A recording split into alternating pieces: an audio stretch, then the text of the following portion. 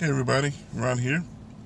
I'm recording RPG Day 2019, the prompts for days 23 and 24, Surprise and Triumph.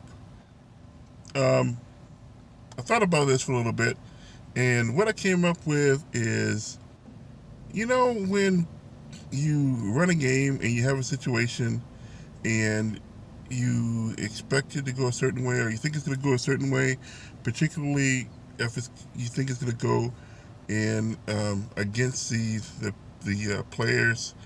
It might even be a potential for catastrophic failure, TPK and whatnot. And through clever thinking, the the players they subvert the situation. They come up with something that you didn't think of because you have one brain versus their four or five, and it's actually quite clever. I used to be frustrated about these things, particularly when I was younger, when I first started, DMing back in the early '90s, and once I decided to relax and go with the flow, and quite frankly, just improv a lot more things, um, I started to enjoy that stuff. The times when you have a lieutenant that is supposed to be beyond the ability of the players to beat, and they beat him or her.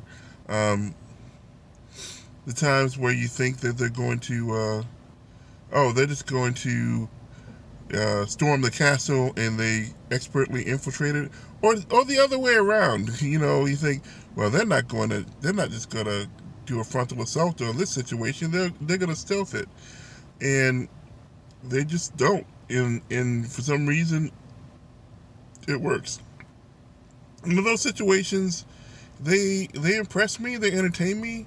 I'm glad that I have changed my philosophy about that, because if I didn't, I would, some 30 years later now going on, I would still be frustrated. In fact, I probably would be more frustrated. But isn't that one of the most fun things about this hobby?